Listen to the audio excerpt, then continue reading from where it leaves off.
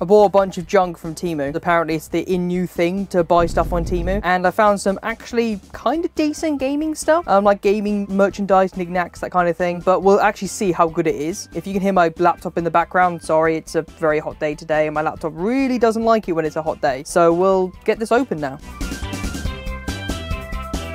Oh, what is that? That is a weird smell. So the first item we'll have a look at, and I think this is actually a really cool one. So this is a little Korok. Look at that. Let's get him out of the packaging. So this is actually slightly smaller than I was expecting, but it's still quite nice. So this was about £4 or so. I don't think Nintendo actually do official ones of these. So obviously it's a rip-off one, but quality is actually surprisingly nice. It's this little, like, it's like a soft touch felt thing. The stitching looks really nice. The padding inside is really nice. This was £4, so it wasn't the cheapest thing in the world, but it's certainly not a bad price either. And I'm quite happy with that. Right, we'll do this next then. So this is a all-in-one charging cable thing for a DS and a PSP. I want to get one of these because I had one, but my mum lost it. So I got quite annoyed about that. And so I just bought some more on Temu. Now this one actually has quite a lot more of them. So all I really needed is the PSP one there and the DSi/3DS one, but this one even comes with an original DS/Game Boy Advance one, SP rather, and it also comes with a DS Lite one. I can charge essentially multiple DSs with this. I may even do like a short trying that or something. So now it's basically just keychain things.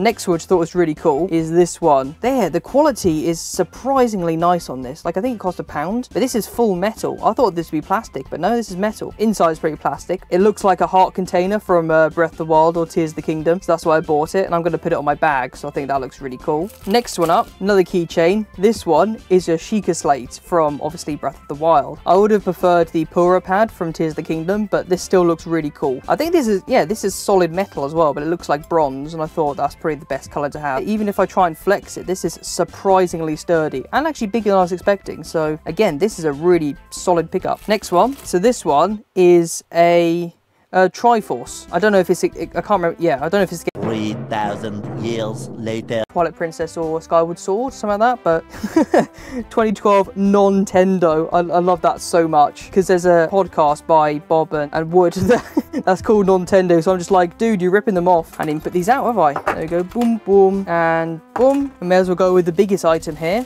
Now this is a bag. Sure, so let's get the bag out of the bag. I thought I got the brown one. So basically Temu was doing like this introduction deal where you get one of these bags for like 90p. Might as well. Seems like a pretty sturdy bag. I could put my gaming stuff in here. It is packaged quite well. I will give Temu that. We've got a little pocket there. We've got a little front pocket here, which again is also very well packaged. I don't know how to review bags, so I don't know what I'm saying here really. For £1, that seems really nice. It was either this or I could have got some Lenovo headphones, which I would have much rather have got those at this point, but this is actually quite a solid little bag. In fact, I want to see if I can fit my Steam Deck in there. Give me a second. 3 days later. See if we can shove the Steam Deck in here.